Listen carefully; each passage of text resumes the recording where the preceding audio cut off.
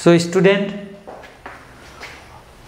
already we discussed about how British East India Company start the rule in India, how company start their business trade with India in last classes, and also we discussed about the 1857 revolt, the causes of 1857 revolt, various causes like social, political and immediate causes.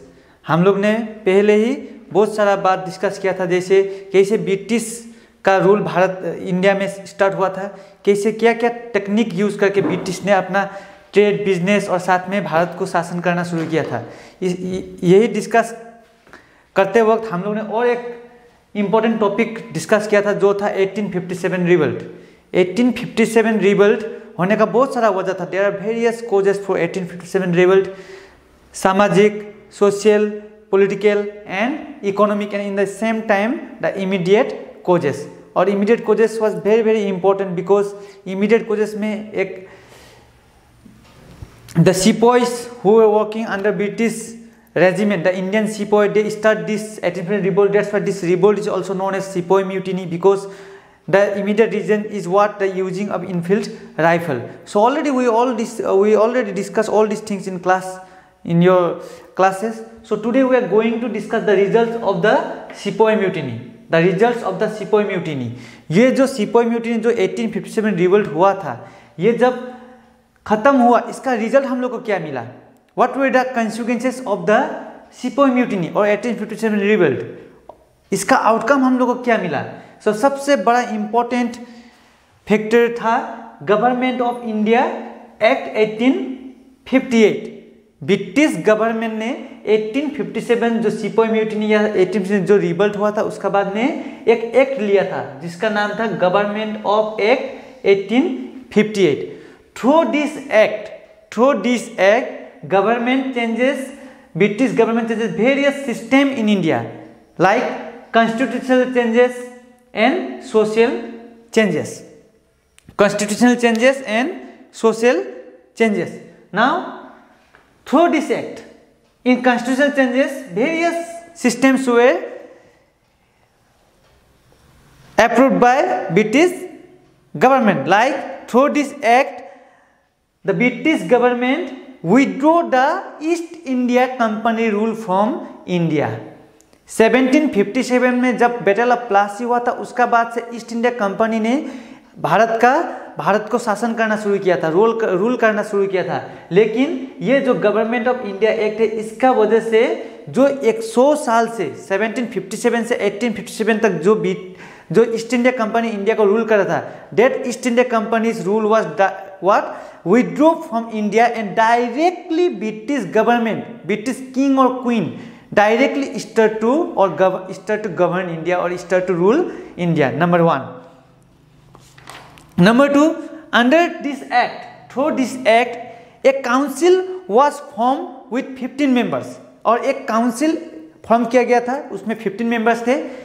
8 members British government का under से आते थे and 7 members from company, जो east India company थे उसके अंदर से 7 members को चुना गया था, इलेक्टेड।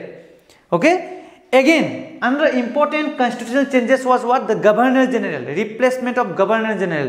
पहले गवर्नर जनरल बोल के ईस्ट इंडिया कंपनी का एक होते थे जो हर एडमिनिस्ट्रेटिव लीडर होते थे, अभी गवर्नर जनरल को रिप्लेस करके वाइसरॉय बनाया गया, उनको रीनेम दिया गया, उनको रीनेम किया गया, गवर्नर जनरल को क्या बनाया गया?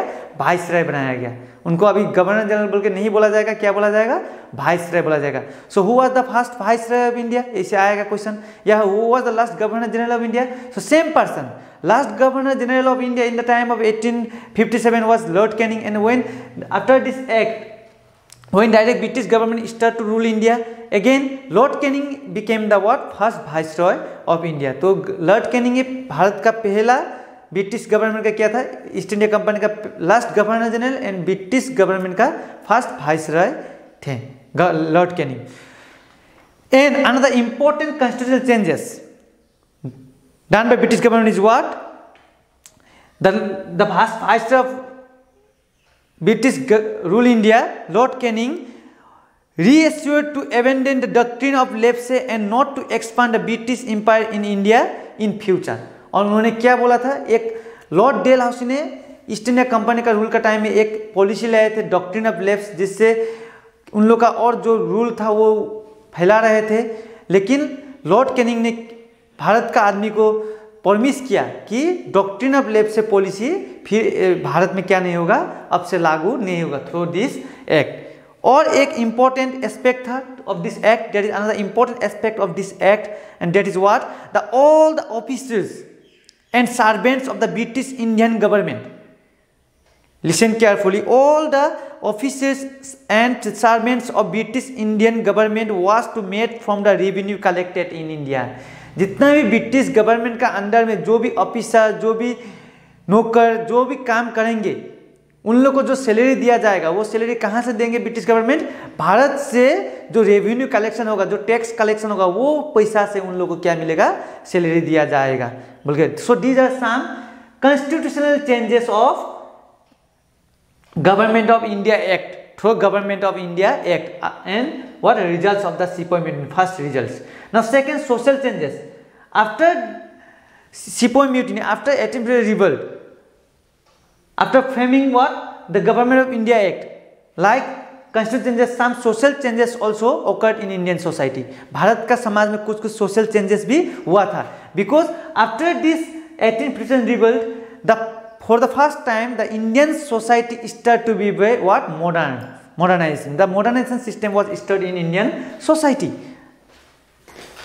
and in the same time